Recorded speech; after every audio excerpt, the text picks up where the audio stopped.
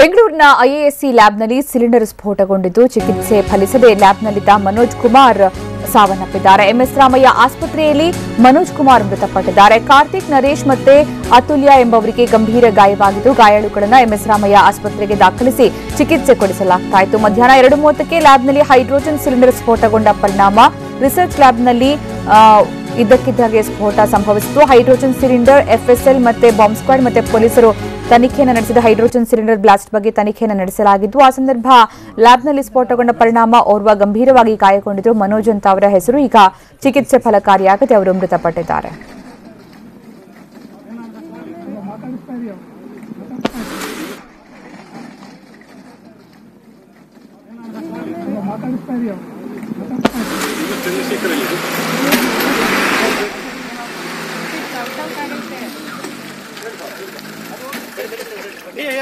You can take him here.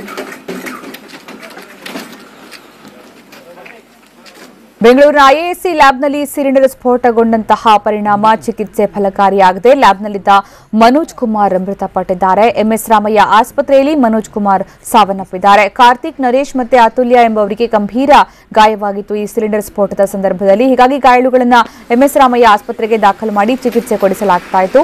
ಮಧ್ಯಾಹ್ನ 2:30ಕ್ಕೆ ಲ್ಯಾಬ್ನಲ್ಲಿ hydrogen cylinder ಸ್ಫೋಟಗೊಂಡಿದೆ. Research ಲ್ಯಾಬ್ನಲ್ಲಿ hydrogen cylinder ಸ್ಫೋಟಗೊಂಡಿದ್ದು FSL, bomb squad ಮತ್ತೆ ಪೊಲೀಸರು ಈ ಸಂದರ್ಭ ತನಿಖೆ ಕೂಡ ನಡೆಸಿದ್ರು. ಆದರೆ ಈ ಸಂದರ್ಭ ಆಸ್ಪತ್ರೆಗೆ ದಾಖಲಾಗಿದ್ದ ಮನೋಜ್ ಕುಮಾರ್ ಚಿಕಿತ್ಸೆ ಫಲಕಾರಿಯಾಗದೆ ಮೃತಪಟ್ಟಿದ್ದಾರೆ.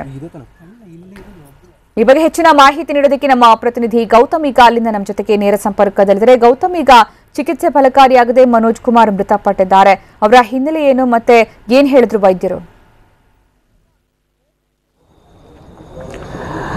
ಎಸ್ ಸುಕನ್ಯಾ, ಏನು IISC ಲ್ಯಾಬ್ ಒಂದರಲ್ಲಿ ಇವತ್ತು ಸಂಜೆ ಸುಮಾರು 2:30 ಸುಮಾರಿಗೆ ಏನು ಹೈಡ್ರೋಜನ್ ಸಿಲಿಂಡರ್ ಬ್ಲಾಸ್ಟ್ ಆದಂತಹ ಪರಿಣಾಮವಾಗಿ ಒಬ್ಬ ಮೃತಪಟ್ಟಿರುವಂತಹ ಘಟನೆ ಕೂಡ ಇದೀಗ ಬೆಳಕಿಗೆ ಬಂದಿರುವಂತದ್ದು. ಏನು 4 ಏನು ವಿದ್ಯಾರ್ಥಿಗಳು ಏನು ಇಲ್ಲಿ ಒಂದು ಲ್ಯಾಬೊರೇಟರಿಯಲ್ಲಿ ಕೆಲಸವನ್ನ ಮಾಡ್ತಾ ಇದ್ರು, ಒಂದು ರಿಸರ್ಚ್ ಕೆಲಸವನ್ನ ಕೂಡ ಮಾಡ್ತಾ ಇದ್ರು. ಆ ಸಂದರ್ಭದಲ್ಲಿ ಈ ಒಂದು ಘಟನೆ ಕೂಡ ಆಗಿರುವಂತದ್ದು.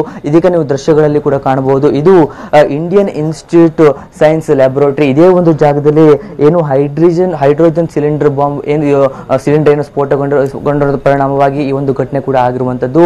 ಇಲ್ಲಿ ಒಟ್ಟು 4 ಏನು ವಿದ್ಯಾರ್ಥಿಗಳು ಇಲ್ಲಿ ಒಂದು ರಿಸರ್ಚ್ ಅನ್ನ ಕೂಡ ಮಾಡ್ತಾ ಇದ್ರು. ಅಂದ್ರೆ ತರಂಗಗಳ ಬಗ್ಗೆ, ವೇವ್ಸ್ ಬಗ್ಗೆ ಕೂಡ ಏನು ರಿಸರ್ಚ್ ಅನ್ನ ಕೂಡ ಮಾಡ್ತಾ ಇದ್ರು. ಅವರು ಕೂಡ ಅಕ್ಕಪಕ್ಕದ ಒಂದು ರಾಜ್ಯದಲ್ಲಿರುವಂತಹ ಒಂದು ಅಕ್ಕಪಕ್ಕದ ಒಂದು ಊರುಗಳಿಂದ ಬಂದಿದ್ದಾರೆ ಎನ್ನುವಂತಹ ಮಾಹಿತಿ ಕೂಡ ಸದ್ಯಕ್ಕೆ ಲಭ್ಯವಾಗಿರುವಂತದ್ದು. ಒಟ್ಟಾರೆಯಾಗಿ ಜಗದೀಶ್ ಎನ್ನುವಂತಹ ಪ್ರೊಫೆಸರ್ ಅವರ ನೇತೃತ್ವದಲ್ಲಿ ಇದೇ ಒಂದು ಲ್ಯಾಬೊರೇಟರಿಯಲ್ಲಿ ಒಂದು ರಿಸರ್ಚ್ ಕೂಡ ನಡೀತಾ ಇತ್ತು. ಆ ಒಂದು ಸಂದರ್ಭದಲ್ಲಿ ಈ ಒಂದು ಘಟನೆ ಕೂಡ ನಡೆದಿರುವಂತದ್ದು. ಘಟನೆ ವೇಳೆ ಓರ್ವ ವಿದ್ಯಾರ್ಥಿಗೆ ತುಂಬಾ ಸಾಕಷ್ಟು ಗಾಯಗಳಾಗಿ ಆತನಿಗೆ ಆಸ್ಪತ್ರೆಗೆ ಸಾಗಿಸುವ ವೇಳೆ ಆತ ಮೃತ ಕೂಡ ಪಟ್ಟಿರುವಂತದ್ದು.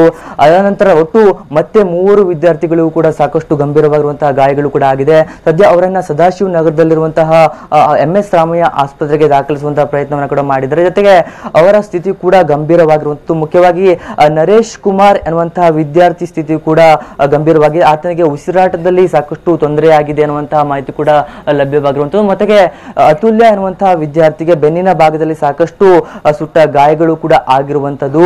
ಇವೆಲ್ಲ ಮಾಹಿತಿನ ಈಗಾಗಲೇ MS ರಾಮಯ್ಯ ಆಸ್ಪತ್ರೆಯ ವೈದ್ಯರು ಕೂಡ ತಿಳಿಸಿರುವಂತದ್ದು.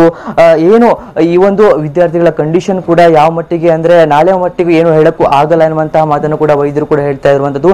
ಸದ್ಯ ಘಟನಾ ಸ್ಥಳಕ್ಕೆ ಇದೀಗ ಹೆಚ್ಚುವರಿ ಪೊಲೀಸ್ ಆಯುಕ್ತರಾದಂತಹ BK ಸಿಂಗ್ ಅವರಾಗಿರ್ಬೋದು, ಕೇಂದ್ರ ವಿಭಾಗದ DCP ಆಗಿರ್ತಕ್ಕಂತಹ ದೇವರಾಜ್ ಅವರು ಕೂಡ ಭೇಟಿಯನ್ನು ನೀಡಿದ. ಜೊತೆಗೆ FSL ತಂಡದವರು ಇರಬಹುದು, ಹಾಗೇನೆ ಈ ಒಂದು ಇಲಾಖೆಗೆ ಸಂಬಂಧಪಟ್ಟ ಸಾಕಷ್ಟು ಜನರು ಕೂಡ ಇಲ್ಲಿ ಸ್ಥಳಕ್ಕೆ ಭೇಟಿಯನ್ನು ಕೂಡ ನೀಡಿದ್ದಾರೆ. ಸುಕನ್ಯಾ, ಧನ್ಯವಾದ.